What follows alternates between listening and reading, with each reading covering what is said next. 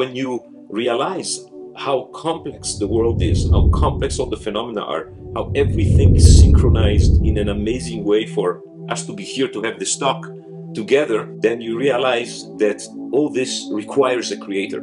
The deeper I look into science and scientific points, the more I see the hand of God. When we say complexity, organization, like David Dormido used to say, plan and purpose, then it absolutely requires to be a creator. Would you be able to share something specific with us? Let's take an example really simple. A seed. A seed has, on one side there is the root that comes out, on the other side you have the trunk that comes out. Now, as far as I know, the farmers, when they plant the seeds, they don't pay attention to put them in the right orientation. They put the seeds on a random way, and when you look at how the seed behaves, the first thing he does is to put the root going down. How did the seed know about this? Imagine being the seed. You have a GPS, you have Waze that tells you where down is. You are surrounded with earth, but the seed knows that if he has been put upside down, the root will do a U-turn to go down, and the trunk also will do a U-turn to go up. That's one of the things we should marvel about, and you can see from those images, time-lapse images, that you see exactly this depending on the orientation of the seed. You always see the root going down and the trunk going up. And then, what is the seed? I see the seed as the combination of three things: a supercomputer, an encyclopedic database, a humongous database, and a chemical factory. So let's understand this. So the seed is there. The program says, now put the root down, grow the root. So start growing the root. Once the root is going down, it says, try to grow the branches of those roots, so to get more of a grip into the earth. Once it has some of the grip, it says, okay, now it's time to grow the trunk. So it starts growing the trunk. And of course, the materials of the root and the materials of the trunk are not necessarily the same.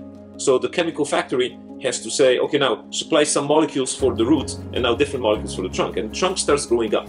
And you can see how strong the force is for lifting the earth and get out of the earth for this trunk. And this trunk starts growing up and starts growing also in size. And eventually from green, it becomes more wood, which is a different material. So there should be the chemical factory somehow has to supply all these materials. At some point, the program of the supercomputer says, hey, hold on a second, now we have to start growing branches.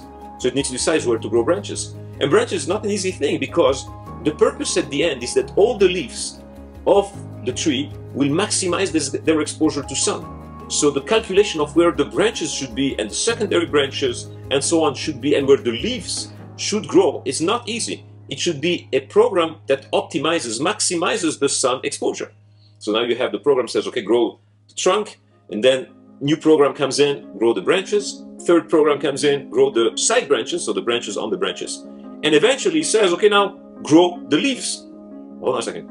The leaves are green, the wood is brown, and they're different material. In fact, the leaves is a very complex system where you know about photosynthesis, one of the most efficient chemical conversions that convert basically the sun and produce oxygen and carbon dioxide at night.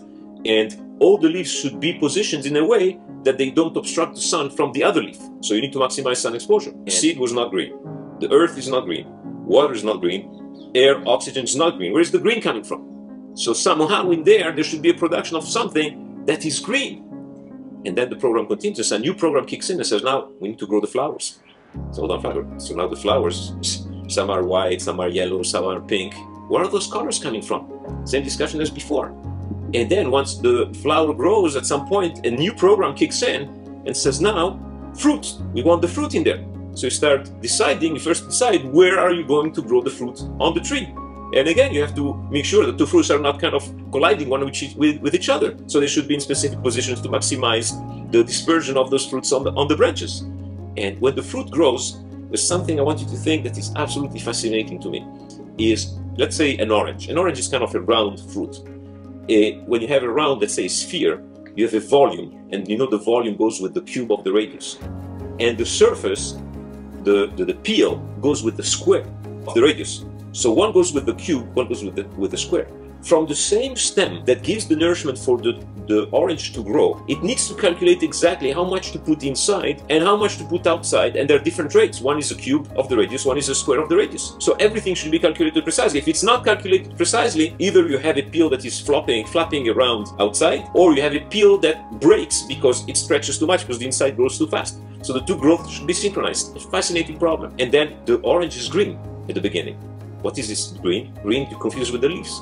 It kind of sends you the message, hold on a second, don't pick me up yet, I'm not ready, I'm not tasty yet. At maturity, it changes color. Changes color, becomes orange. From green to orange means there is a chemical development here that happens to change the color, right? And when it's orange, it's kind of saying, hey, come, pick me up, I'm ready, eat me up. And then you see that the peel is amazing. The peel protects from the rain, from the elements. It has even antibacterial properties. It kind of repels the insects. And it has even a nice smell when you squeeze the orange peel. You can smell that nice thing.